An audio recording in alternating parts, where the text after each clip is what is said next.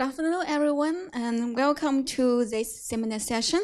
So I'm Yiyun Shou, a lead scientist at the Institute for the Public Understanding of Risk, and which also known as its short term as IPU.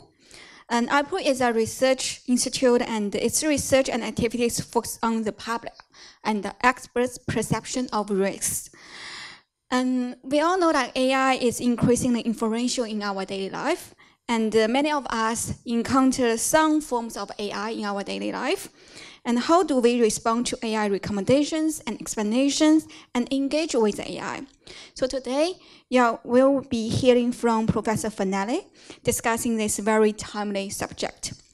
Fanelli is a computer scientist and professor of engineering and applied science at Harvard University. She leads the Data to Actionable Knowledge group at Harvard Computer Science. She and her team use probabilistic methods to address many decision-making scenarios involving human and AI. Their work spans specific domains like healthcare and wellness, as well as broader social technical questions around human-AI interaction and effective AI regulation.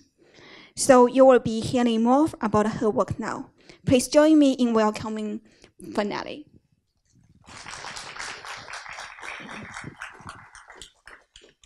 Hi, everyone. It's such a privilege to be here as a computer scientist. I know this is a really broad interdisciplinary audience who are thinking about decision-making and risk in all kinds of different ways. Again, I hope to share some information, some of our findings, some of our journey as AI researchers who are trying to make AIs available to the, not necessarily to the public, but to, say, doctors, patients, other forms of decision makers. And I'm also really looking forward to making this a conversation as much as possible. So you're invited to interrupt with questions. You're invited to bring your viewpoints into this conversation as well. All right, so what I hope to do is to start just with a little bit of scene setting. I think we're all familiar that AIs are being used to provide assistance just about everywhere, right? Whether it's your Grammarly or an Echo or something like this, to driver assist in cars, co-pilot, assisting with surgeries, kind of really all over the place. And sometimes we don't even notice that AIs are out there. One of the big things that I noticed as being part of the AI 100 report, like every 5 years, I was part of a team that was assigned to like what has changed between 2015 and 2020, and it was just like how ubiquitous these sorts of like little tools have become that we don't even notice anymore. I'm very what will happen in 2025 will be very interesting as well, given the pace of AI development. So my route to like AI, human AI interaction was really through interpretability in machine learning. So I'm a core machine learning researcher. My training and background is in computer science, machine learning, statistics, these sorts of areas. And my core application area is in healthcare. And as soon as we started applying all of these fancy techniques to healthcare, the question came up is this model good? Right? That we know that the data have lots of problems. Is the model usable? So initially, most of my work and continues to be along the lines of oversight, right? Can someone look at this model and say whether it's good or not? So I'll give you just a flavor of that, and then we'll move on to perhaps the question that's more interesting to this crowd, which is the interaction. But in terms of oversight, the sorts of things that we've done is say that we have a clinical time series. Now, there are all sorts of methods for taking time series data and turning out predictions. We have these LSTMs, these RNNs, we have transformers, we have all these fancy models to do this. But the trouble is we cannot look inside those models and understand how they work. So we've come up with architectures that go through and say, okay, we have different time series along different dimensions. Can we find trends among those dimensions, combine those trends into certain types of human understandable concepts, turn those concepts into clinically, semantically meaningful concepts like the fact that these things are happening means that the patient is hypertensive, and then finally output the prediction. And each one of these steps is designed to be such that it can be validated by a clinician. And that way someone can look at the sort of outputs. Here's some sort of outputs that we can get where we're like, okay, we clump in these ways. Can you look at these things as an expert in ICU care and say whether these things make sense or not, right? So that's really the core work that we do in the lab. But as we've been doing this, we've also started to work on human-AI interaction for the purposes of decision making, which I believe is a very different task, right? And those of you coming from a social science or psychology background will be like, of course. So in the past, we've worked or continuing to work largely on oversight. But today, I'm going to be focusing more on this question of insight, or like how do you combine human and AI tools together to ideally make decisions that are better than either one could make alone, right? That's really the goal that we would want out of these systems. But it does not always happen, right? So what I will do is I'll just share a couple of examples from what we have done in our work, and then we will turn it again over into a conversation where I really invite everyone to, again, share their perspectives and questions as well. All right, so the first major takeaway that we found as we were doing this was about like, how do people perceive the utility of this AI and whether it actually helps them. And in particular, we were doing the following study. One of my collaborations is in mental health. And in the mental health context, we were trying to recommend antidepressants for patients with depression. And we did a study where we wanted to test two different types of rationales or explanations for decisions. So we would have some information about the patient. We would have the recommendation. So predicted stability here means like, is the patient going to continue taking this drug, which is kind of a proxy of whether it works or not. Dropout risk, is the patient likely to quit care because this drug was so awful? And also a bit of why. Like, why are these therapies being recommended? What are the major factors that produce this list over here? And we experimented with two different ways of presenting these factors, because in interpretable machine learning, there's a lot of different ways that you can try to expose elements of the model's thinking.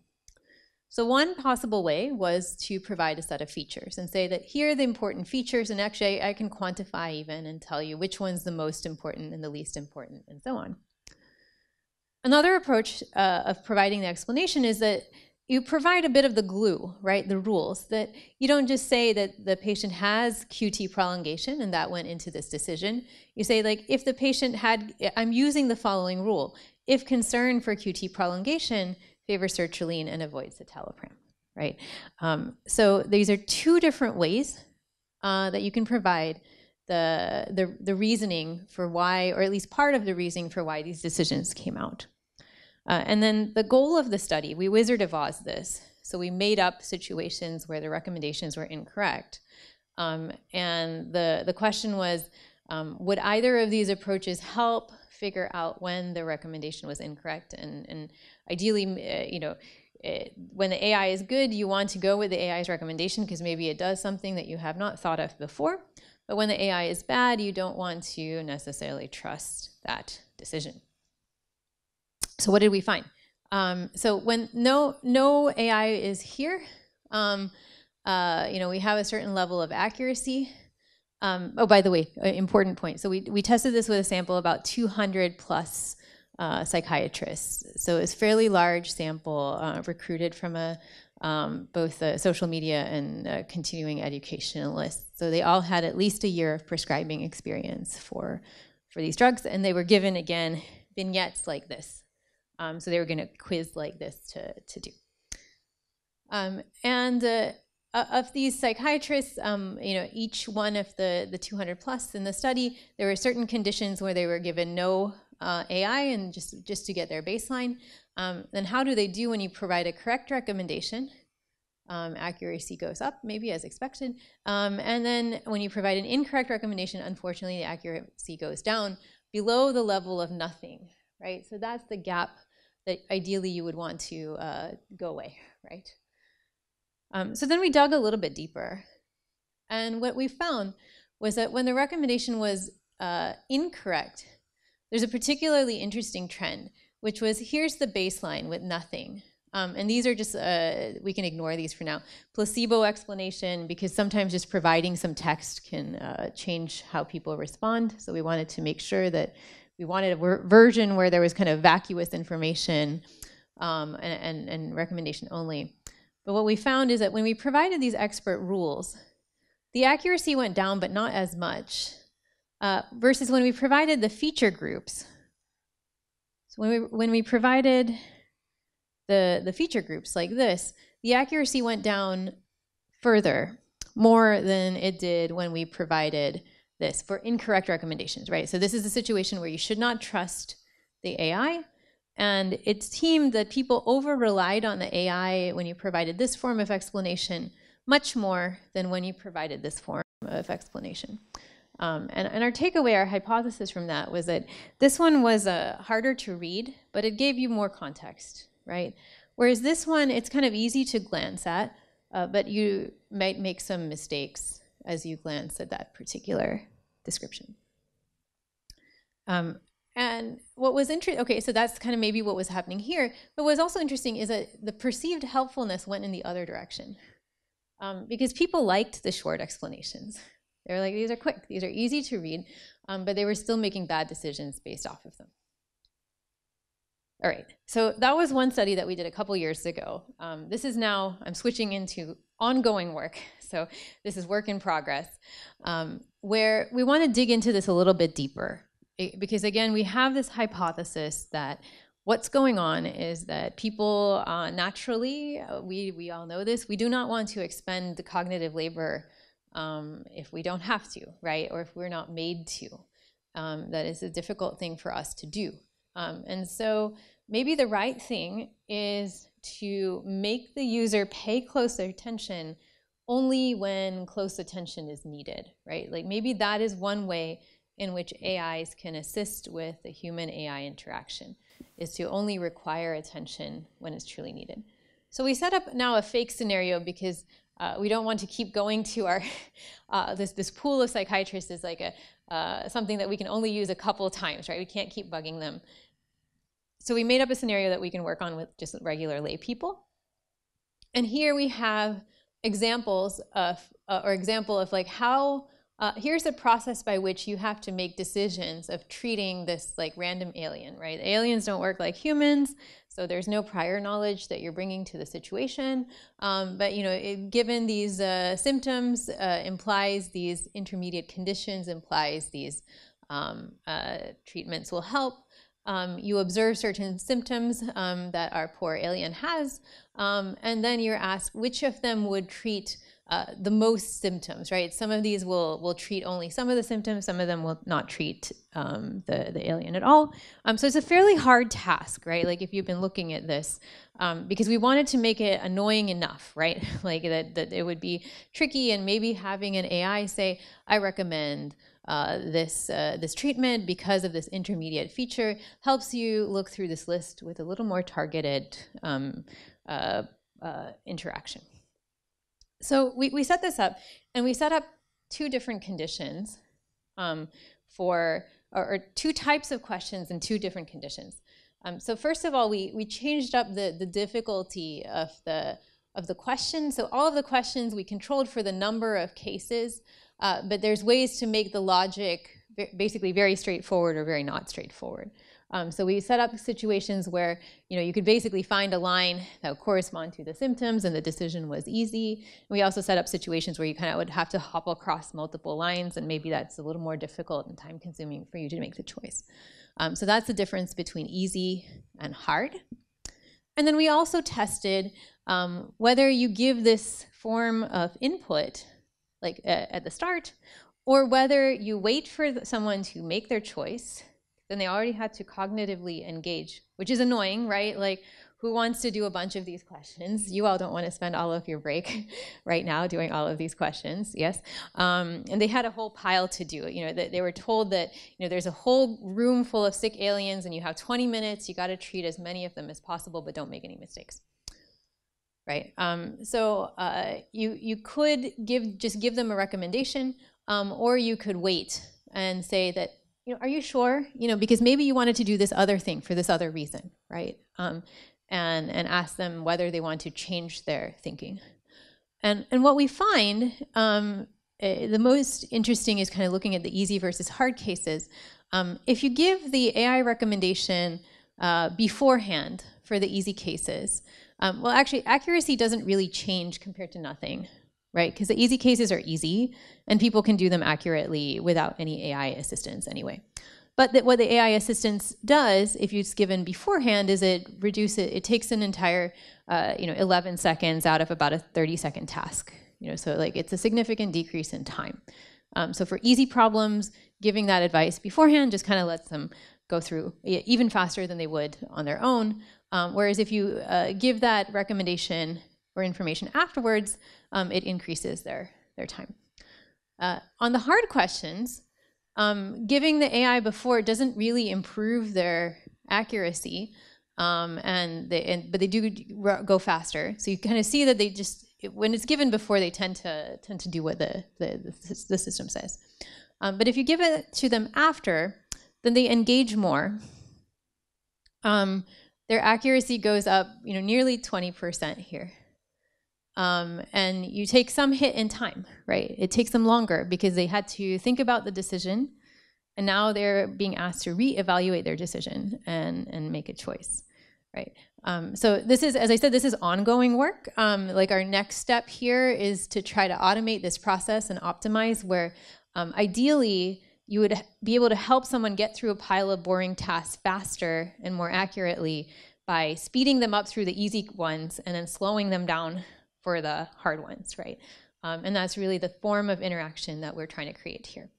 And interestingly enough, the over-reliance on the AI, which means like doing the wrong thing just because the AI told you so, reduces from about 50% in the AI before case to about 14% in AI after. So it's not perfect, but again, like forcing people to come to their initial decision first is something that helps. And this is not something necessarily new in terms of like the literature. Like there's various anchoring literature that says that if you ask people to make a decision first, it helps anchor them to a particular point, and then they change. They think differently when you provide the alternative. But what we're trying to do here is now really take advantage of what is the gain that is possible by leveraging this effect in the way that we want, speeding up when possible and slowing down when we don't want them to. All right, so yeah, go ahead.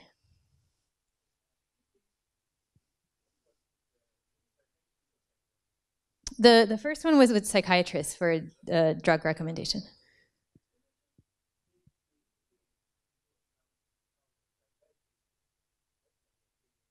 Mm.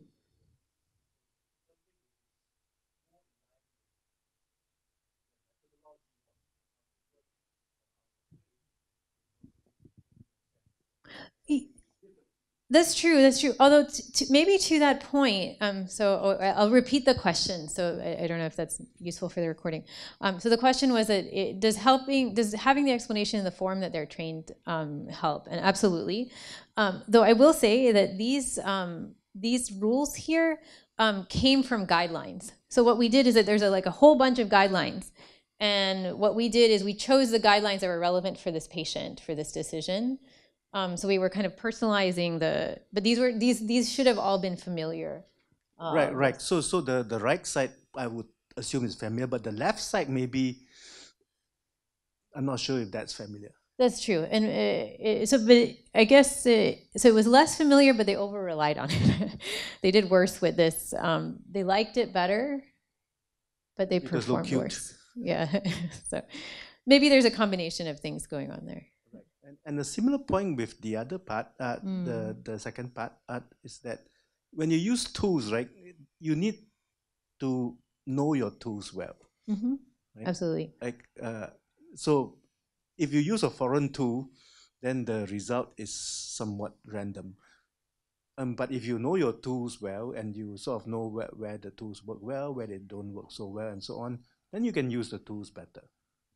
100% agreed. And so there But there it's is very hard to control for that effect, though. Yeah, so I don't have the graph on here, but there is definitely a learning effect that happens over the course, because we're asking them to make these decisions, not only learning the tool, but learning the task, right? Like most people are not used to going through logical formulas to try to find various satisfying or maximally satisfying answers.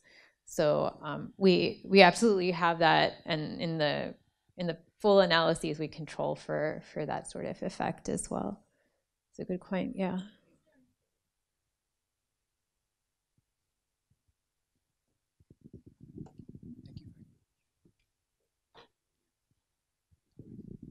Is there, and did you explore a sort of second order learning effect? Did you tell people how they did on the task and then give them the task again?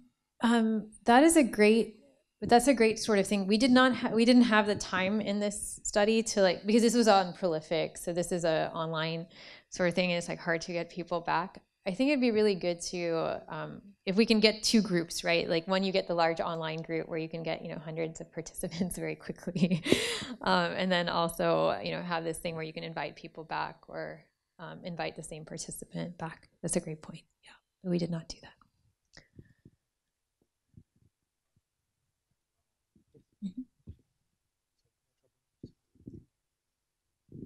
Yeah, hi, Finale. Just following on this easy and hard question scenario, I just suddenly remember that in medical imaging analysis, one application of AI is that we help the radiologists to prioritize the cases. Yes. Then we rank the difficult cases up front and then saving the easier ones at the back, right?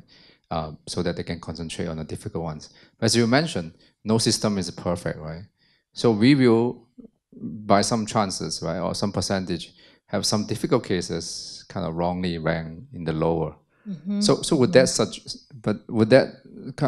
I don't have data, so wonder you have any data or experience that, or what may be the potential effect when we kind of suggest to the reader that this is a simple case, but in fact, this could be a difficult case, right? Have you any experience? Right. I mean, I think that, so the users don't know whether it's easy or hard in this case, and there's just an error rate that's constant across both types in terms of the AI. So my guess is that if you incorrectly,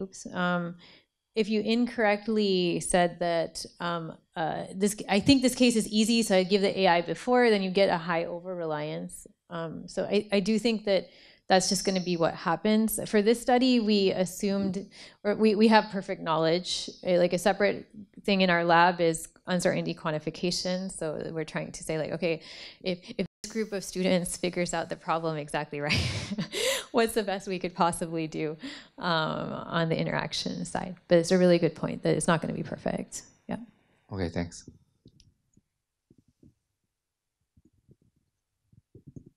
Just a quick question, I might have missed it. How do you measure over-reliance? We measure over-reliance as the proportion of time that the person takes the AI's action when the AI is incorrect. Because we know how often the recommendation is wrong, and then do they decide to go with that AI recommendation.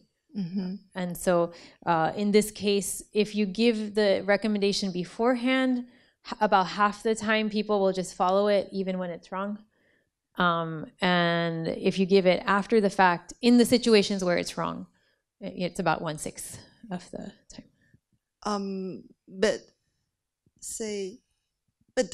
If it's without AI, then the subjects they might make the wrong mistakes. Sure, absolutely. So they may. So that's a different question. So that's what's their. So this is change in accuracy from without. So that gives I don't remember exact numbers. I believe that the subjects on their own are around 70% accurate. Is it also possible to take another measure that if you provide wisdom, provide AI for them for a while and then take out AI? What happens? Yeah. Oh, that's a good question, because we do randomize when this happens with the different conditions. So we could definitely take a look at that. That's a great question. Thanks. As I said, this is a study that was, like completed last week or like phased this week, but I thought it was very relevant. I wanted to share. So these are great suggestions. All right. So there was a question about like, how much does training matter? And I feel like this is going to be obvious for everyone in the room, but I'll share anyway. Yeah, it can be very hard to change how people have been trained, was another observation that we had now in a study involving judges. So in this case, the original purpose of the research proposal, the grant, was to say, here's information that goes into making a decision about whether someone gets bail. So does someone get to go home between arrest and trial, or do they have to stay in jail between the two, right? To make this decision, there are all of these different factors that go into the decision that the judge makes. And there's a variety of systems that are supposed to help improve fairness by automating this or partially automating this process, because you don't want judges making, arbitrary decisions, right? Which that's the argument. It has its own many other issues because, if there's bias in the training data, you have bias in the produced system, et cetera, et cetera. So, and so here's a sort of recommendation that might come out of the algorithm. And one of our hypotheses was, like, what if you want to try to get closer to the best of both worlds, in the sense that you maybe want to nudge the judges in one direction for the purposes of standardization, that you don't want someone to make a decision, just because they feel grumpy or someday or like that. But you also, don't want them to perpetuate biases in the system. So, when instead of just providing the recommendation, we know people tend to over-rely. What if we could provide some additional information about that decision, saying that, and this is really not AI, right? This is very simple logic, where we're like, okay, here was the decision. If the defendant had been different, in these ways, then we would have a less restrictive recommendation. If the defendant had been different in these ways, it would be more restrictive. And then you can kind of take a look, and or rather we were expecting is that judges would take a look and say, oh, if a major factor was a failure to appear for your past trial, maybe the judge would ask, why did they fail to appear? Did they just decide not to show up? That's kind of different. Or skip town, which is very different than, their cousin had a heart attack and they were taking them to the hospital. And that's why they didn't show up for the trial or something like this. So we were hoping that by providing explanations of these forms, we could encourage the judges to take a closer look at those features and ask themselves, is this recommendation the right one based off of the features that were used? And what we found to this point of it's very hard to change how people are trained, or training makes a big difference, is basically this study failed in its goal. Because as we started doing this, we basically found that the judges did not use the information at all. And not only did they not use it, they told us that they did not want to use it, that they felt like it was against their training to use it. And here's like one pull quote from the study, because they were like, well, this information like this would not change their decision because nothing has changed about the defendant. These are ifs, right? These are, if the defendant had been different, then you would make a different recommendation. But I am interested in the defendant who is in front of me right now. I am not interested in this hypothetical other defendant that does not exist, right? And they were very clear. They were like, I have been trained to focus on people in front of me, right? And some of them had a very kind of moral, ethical kind of view on this. And so, if it didn't happen, which you're telling me didn't happen because this is the person in front of me, then why would I change my decision? And so this happened across the board. It was a small study with just, we got very consistent results around 8 judges, and each one we had for like an hour, a little over an hour, and they gave us kind of the same results. So very small qualitative study. Instead of their initial plan was to do a larger quantitative one. But I think it goes to this point, like probably if we had spent much longer training them, we had about 20 minutes of training in this study, we could have moved them to maybe a different way of thinking, right, about this information. But again, goes to the point of like, especially in professional situations, it seems like that training element is very, very crucial. Again, no surprise to people here.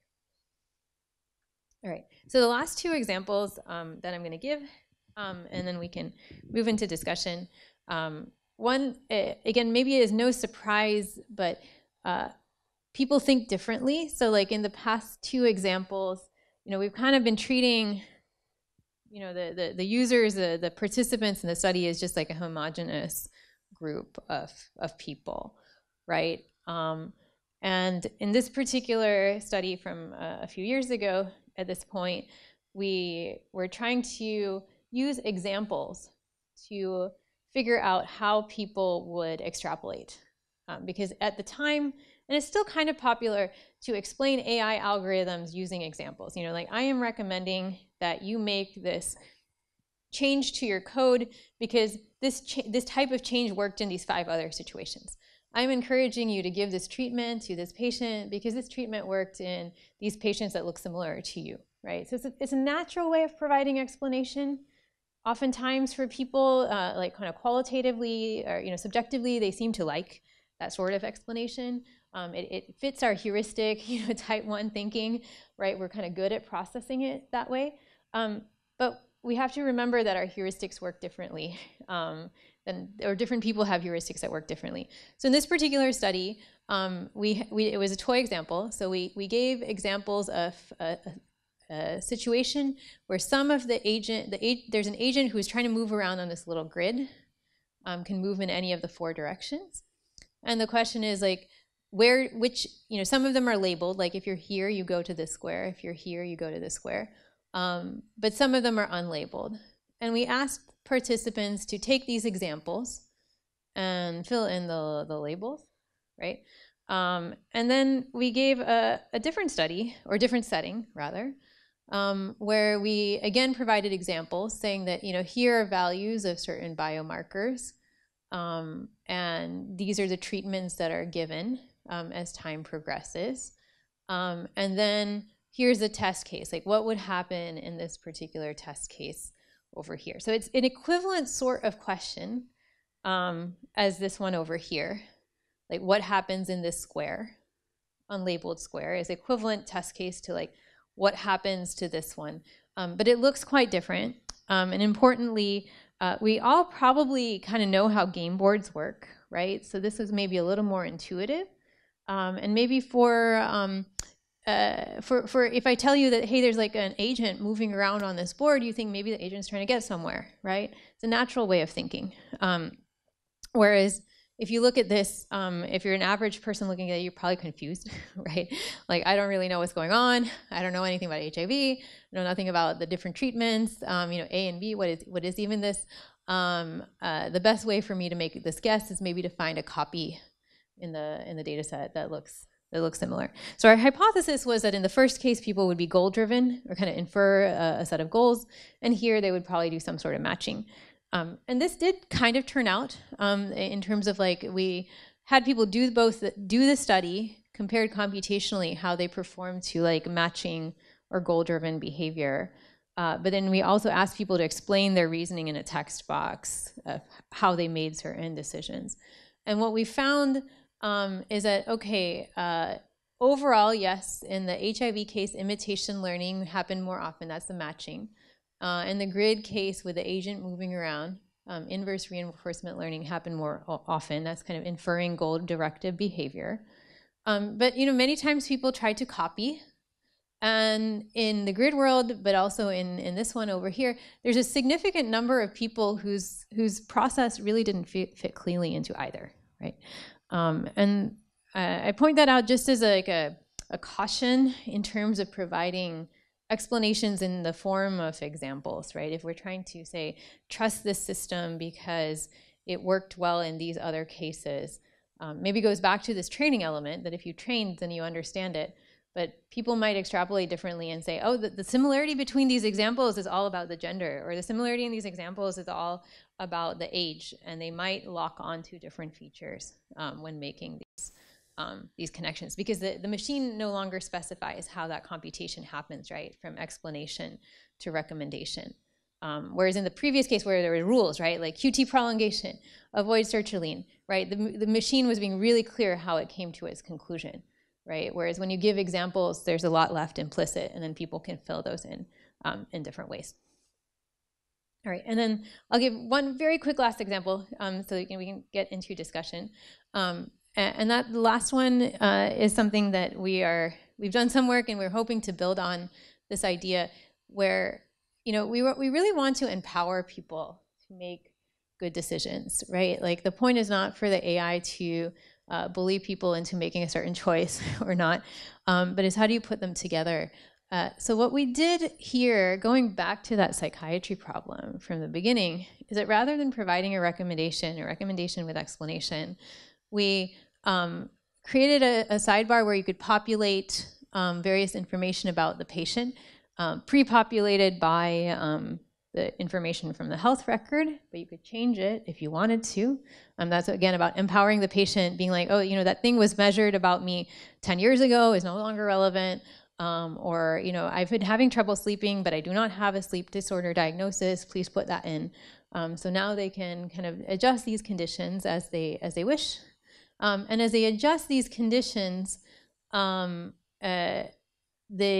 you end up with kind of not just one choice, but many choices, right? That which drugs might work well for you, and because of what feature, which drugs might maybe work, maybe not, which ones should you avoid, and for what reason.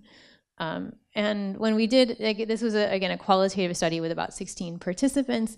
What they really liked about this, in terms of, they taking a drive of the interface and using it to try to explore questions, was that this level of interactivity actually increased that engagement, right? That engagement that was not present when they were just given those very quick to process explanations.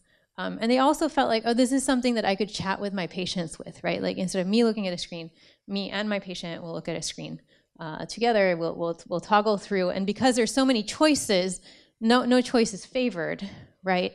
You don't have quite that same effect of like, okay, the system tells me to do X, I will do X. All right.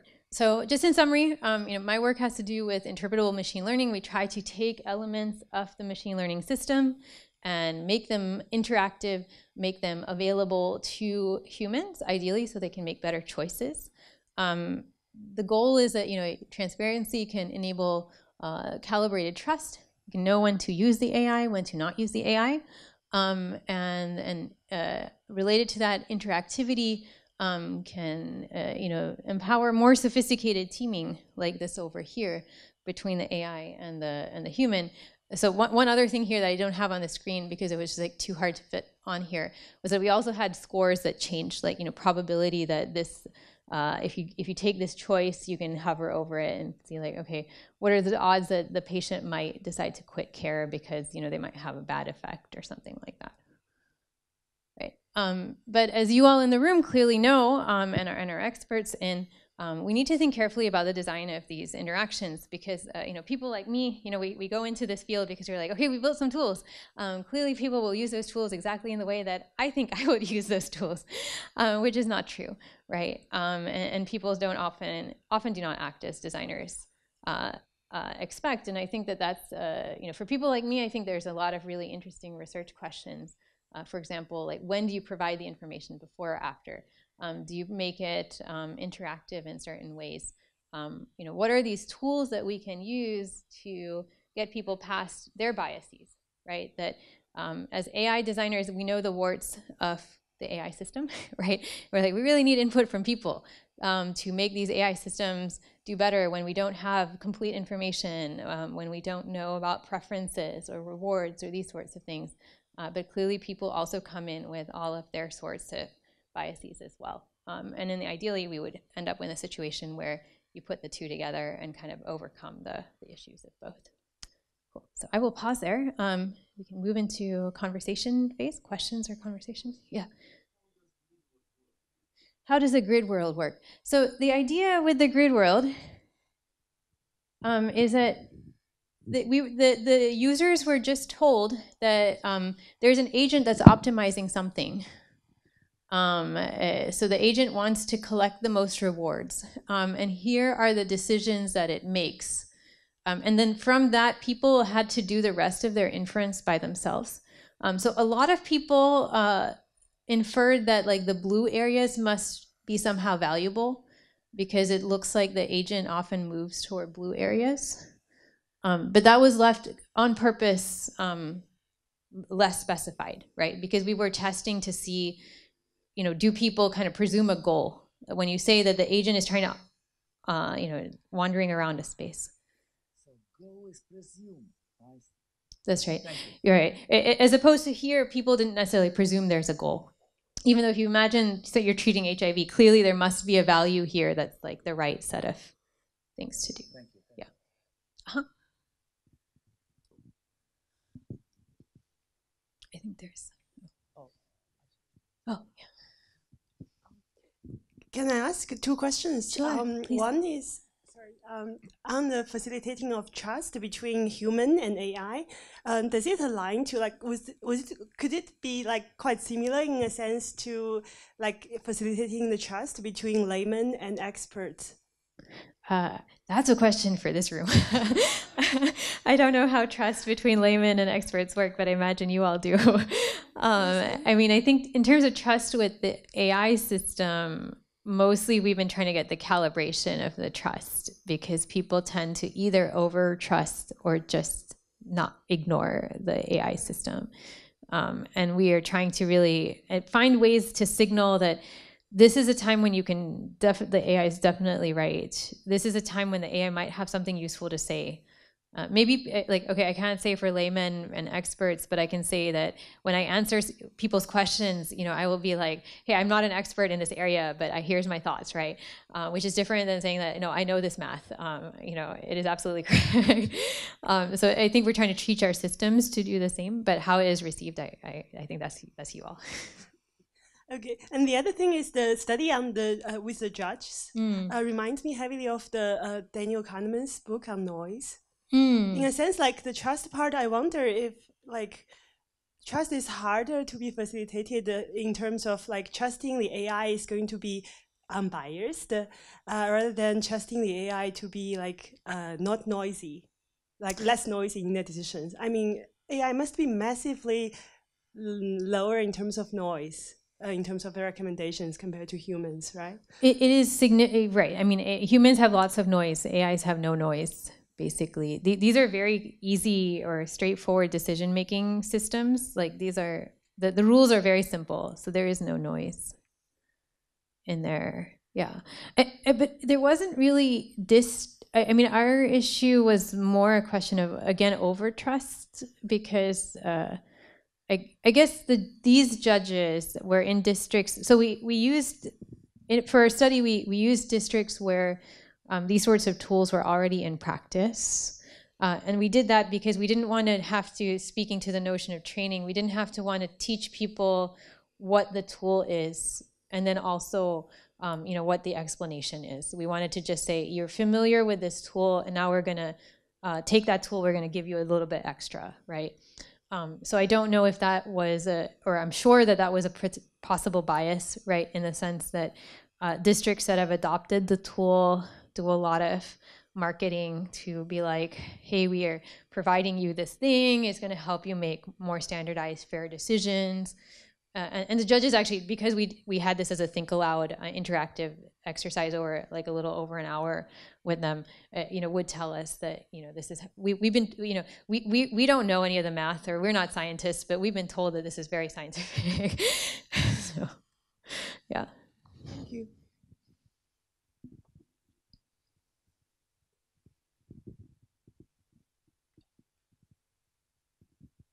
Hi, thank you for this talk. So I guess you're really conceptualizing AI as like a decision support system.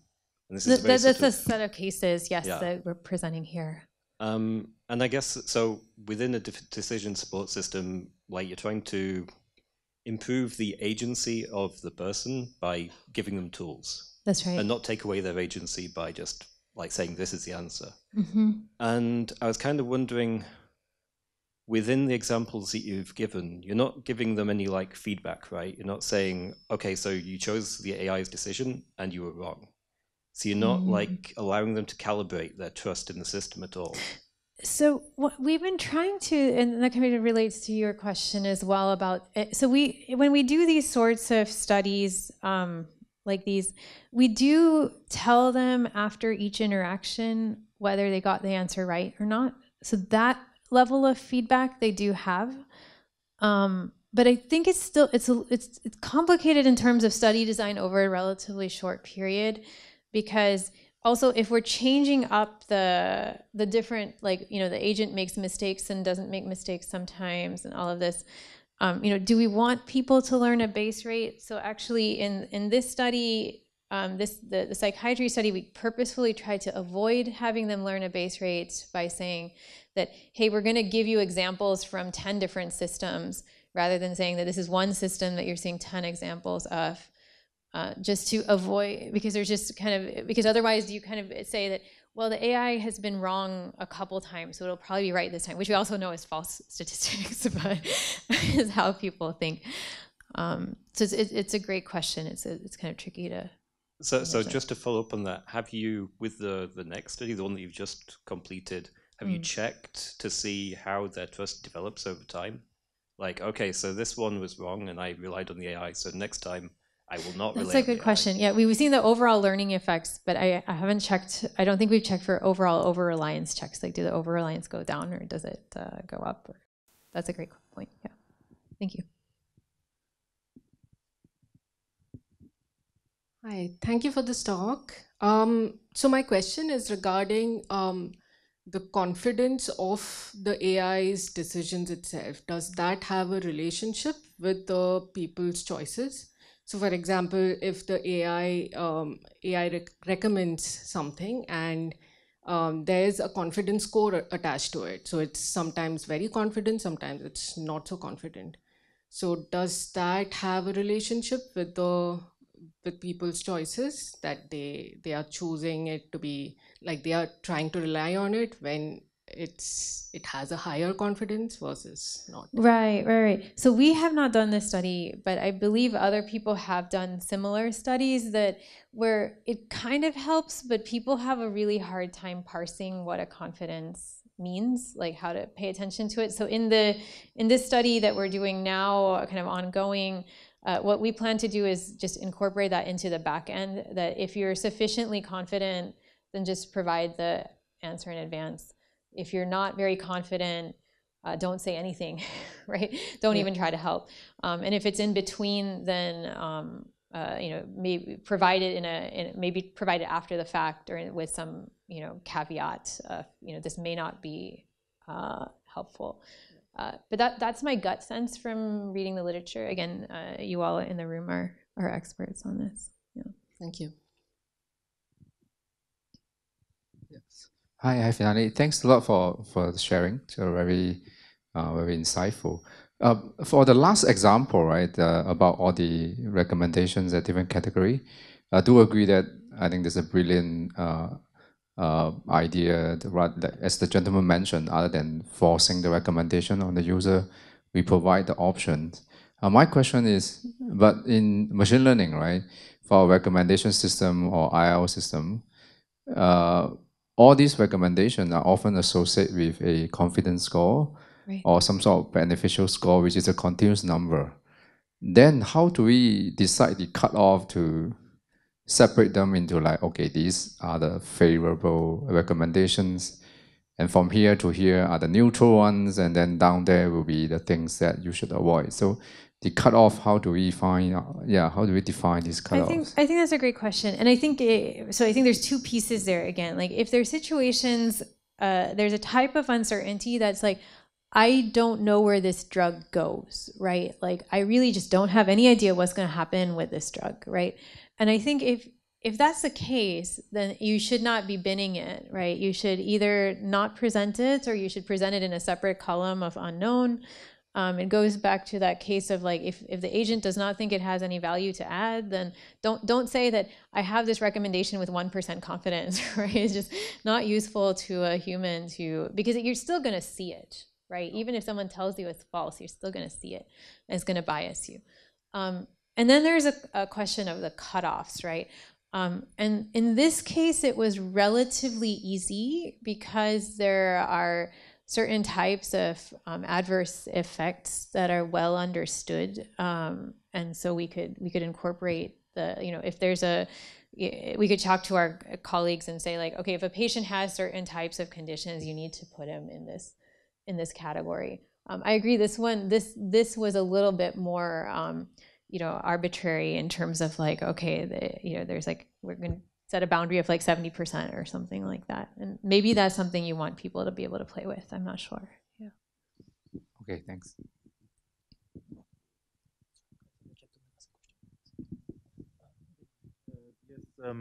I noticed that you framed all these as a sort of a legal assistant tool or a medical diagnosis type of tool. But I was wondering, because these seem to be operating as standalone systems, that means the research group inputs all these things in the systems. But next time, if they are online or if they are networked within a larger system, where they have other system with other learned responses and inputs, whether the advice that they give and the confidence factor will be higher because of this metadata repository. And of course, the next thing, of course, is when you have the mainstreaming or what you call quantum computing algorithms, and with the deep learning and machine learning skills, whether it would enhance its human-like reasoning power, and therefore give people the higher confidence when it recommends certain things or presents or information in certain layouts that are more accurate, more professionally accurate. I think this is a great point. Yep. So I think research is all about creating abstractions so you can ask precise questions. So in a different part of our research, we work on how can you get the most accurate and most confident recommendations possible, and when you're not accurate, how can your uncertainty reflect that? So can you at least have, yeah? Right. So we have those models, right, that where we're trying to get them to perform as well as possible. And then we have, these sorts of studies where we Wizard of Oz a lot of things. And I think we're doing that because of some of the other questions that have been asked about learning effects and what happens when you do this thing first and this thing second. And for all of that, we want to be able to keep a constant on the quality of the model, or we want to actually be able to manipulate it and be like, okay, now we're going to give someone something that doesn't work very well. See, do they notice? And so I think you're absolutely right that, where are these things at the top prediction quality? No. The other mic? No. Okay, not me. Okay. I think that eventually you want to put them together, but for us to understand each of these effects, we separate them out. Hi, Professor Fenale. Thank you for this interesting talk.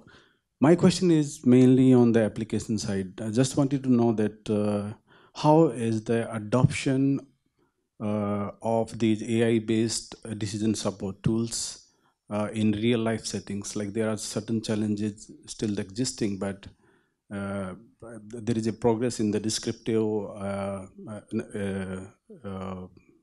diagnostics, but what about the prescriptive diagnostic side, whether there is a certain progress, or is it still too early to say?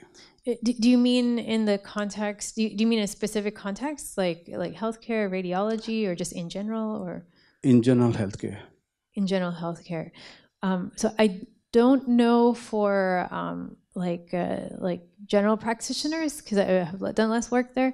I know that in critical care settings, there are a number of AI tools that basically go Bing in terms of warning scores that are personalized. In radiology, there are a number of tools that are being used in the theme of assistance, to partially automate tasks, right? Like if the radiologist needs to circle something and then it computes the volume of the ventricle or something like this, then it can help produce the circle so that if anyone's ever had a scan done and you see the person like painstakingly turn a mouse around, right?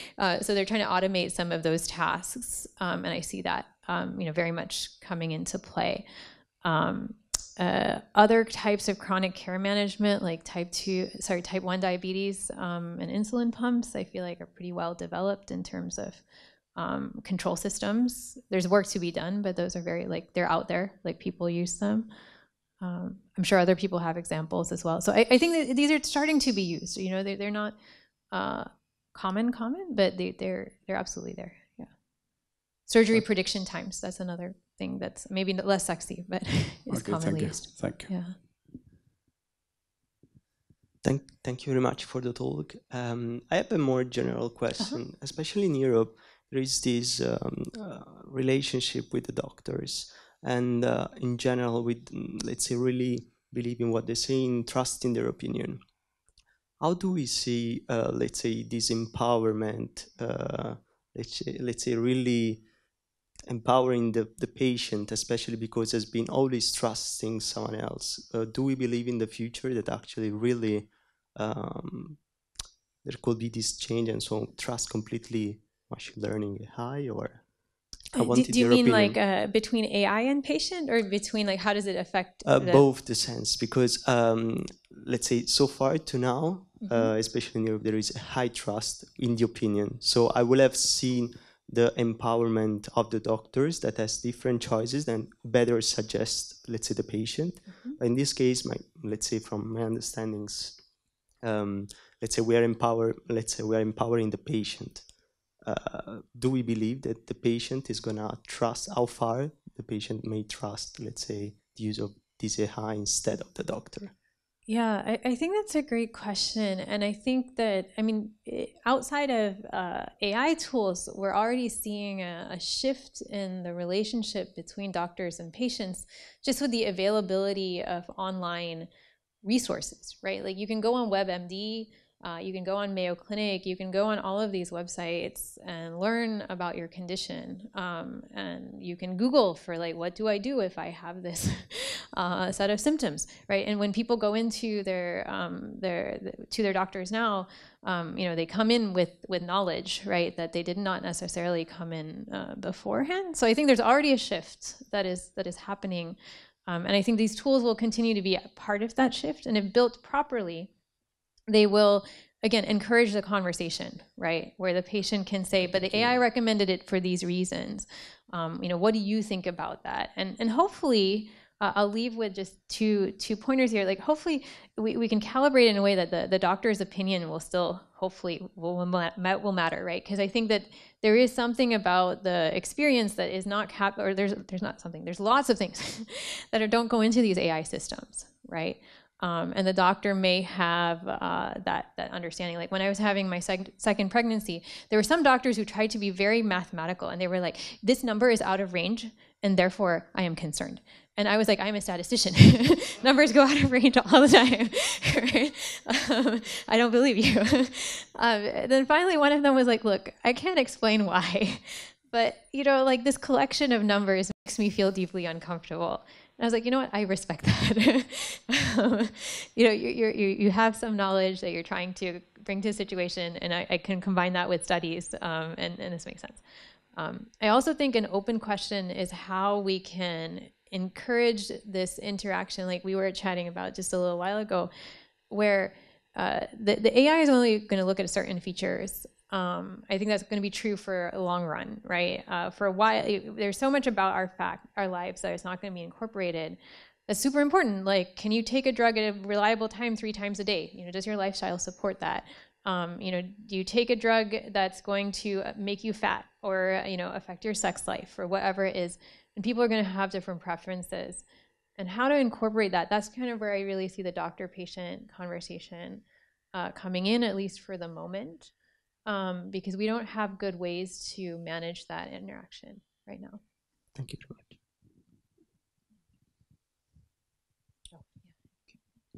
And thank you everyone very much for your participation, and thanks Fanelli for such interesting conversation and talk. And we have already reached the time, and thank you everyone. And we are going to close this seminar.